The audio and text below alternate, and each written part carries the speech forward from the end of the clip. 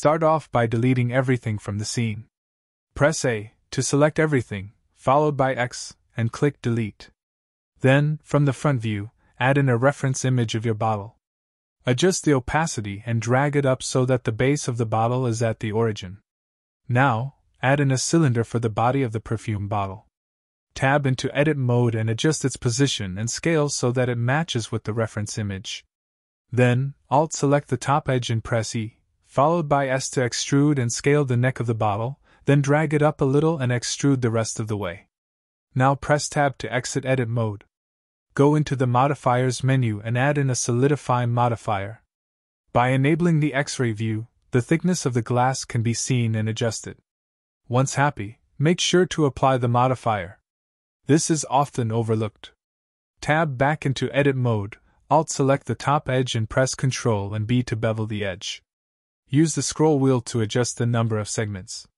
For these fairly sharp corners, we do not need very many segments. Repeat this on all visible edges. In Face Select mode, select any face on the bottle, then press L to select all faces that are connected to the selected face. And finally press H to hide the outer layer of glass. You should be left with the inner layer now. If everything disappears, make sure that you applied the Solidify modifier correctly. Again, select each edge and press Ctrl B to bevel them. However, to give the bottom of the glass more thickness, bevel that edge much more, then press G and Z to drag it up, and then S and Z to flatten out the curvature. To give the top of the bottle thicker glass as well, in transparent mode, select all the top vertices and press G then Z and bring them down. Now select one of the faces, press L to select all connected faces, and go to the Material window. Click the plus to add in a new material and name it inside. Then make sure to click Assign. I forgot here and had to go back to correct the error. Now that the inner material has been assigned to the inner part of the bottle, hold down Alt and press H to unhide the outer layer. Again, select one of the outer faces, press L to select the entire outer shell, then add in a new material named Outside and assign it to the outer layer. This step will allow us to create separate materials for the inner and outer part of the glass. Tab out of Edit mode, right-click and select Shade Smooth. Now add in a new cylinder to create the perfume bottle's lid. Tab into Edit mode and press G then Z to position the lid above the bottle, then press S to scale down the model to the appropriate size. Once it matches the overall shape of the reference image, we can add in the grid-like texture. Add in a loop cut in the middle of the lid, then press Ctrl and B to bevel that line. Use the scroll wheel to increase the number of lines. Then, under the Face drop-down menu, select Poke Faces. Select a few of the diagonal lines. Hold down Shift and press G. This will allow you to select all edges of equal length.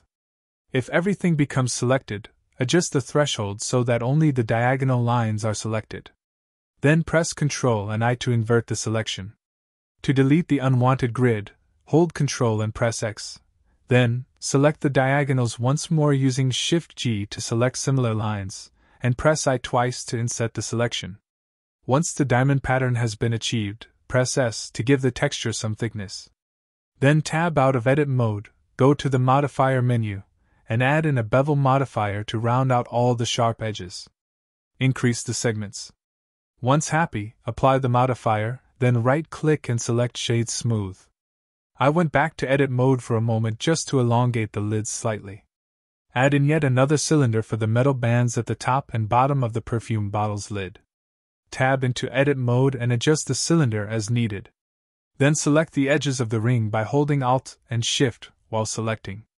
Hold Ctrl and press B to round them out. Once it matches one of the rings, press A to select everything, then hold Shift and press D to duplicate it for the other ring. Lastly, tab out of Edit mode, right-click and select Shade Smooth. The bottle is now complete, so we no longer need the reference image. Add in a plane for the background. Tab into Edit mode and scale it up. Select the back edge and press E to extrude it upwards. Select the newly formed back corner and bevel it to make a smooth backdrop. Tab out of Edit mode. Right-click and select Shade Smooth. For the lighting, add in an area light. Scale it up and position it so that it points towards the perfume bottle at an angle. In the light menu, increase its power significantly. Now in the rendered view, we can see how the lighting looks. I added 3 lights total. The first comes in from the left, the next is placed diagonally in from the right, and the last one shines down from the back. I did this by holding Shift and pressing D to duplicate the first light. This way I didn't have to worry about adjusting the settings for each light individually. Once the lighting looks pretty good, go to the front view and add in a camera. Position it as desired. I like to increase the focal length in the camera menu to give the end result a slightly more professional look. By pressing Ctrl B, we can drag a box around the camera's view. Now only what is visible from the camera's view will be rendered. This reduces the amount of work for the computer. For the materials, select the glass bottle. With the outside material selected, change the principal BSDF to a glass BSDF. Reduce the roughness. Then select the inside material, also switch to a glass BSDF and reduce the roughness, but this time, also change the IOR to a value of 1.33. This will make it appear as liquid. Change the color as desired. In this case, I went with a Tiffany blue. Under the render menu, switch from EVE to cycles. I decided that I wanted the glass of the perfume bottle to also be tinted, so I went back and changed the color of the outside material as well. However, I reduced the saturation to lighten up the look. Once happy with the colors, I went out of edit mode so as not to overwork my computer. Select the lid, add in a new material, and adjust the color as desired. Again, I went with the Tiffany blue, but reduced the saturation. For the metal rings, add in a new material, increase the metallic slider to 1, and reduce the roughness. The Tiffany perfume bottle is now looking quite good. It is just missing one key aspect. The logo. Go into the shading window. Select the perfume bottle. In the lower window, we are going to be editing the outside material. To do this, add in a mix shader node. This will be used to mix the metallic material of the logo with the glass material of the bottle. Connect the glass BSDF to one of the shader nodes, and connect a principal BSDF to the other shader node. This will look weird.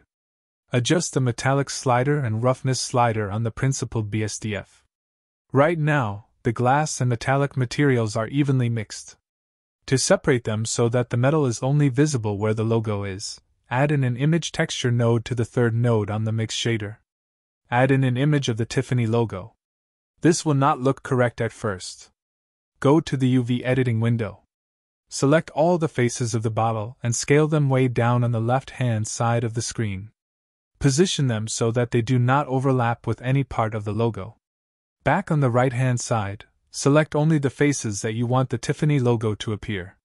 Then scale those faces up so that they align with the logo as desired.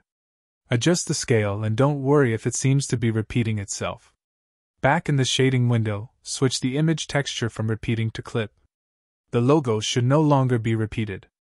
I went back to the UV editing window quickly to adjust the placement of the logo one last time. To give the logo a three-dimensional feel, add a bump node connected to the normal of the principal BSDF. Then connect the height node to the image texture node. If the logo appears to be concave, check the invert box. And adjust the distance slider as desired. Now, to give the backdrop that sleek reflective look, simply add in a new material and reduce the roughness. The scene is now complete. There are just a few tweaks to the render settings needed and then we can render out our final image of the Tiffany perfume bottle. Reduce the max number of samples so that it doesn't take forever to render the image. Now go up to the render drop-down and click Render Image.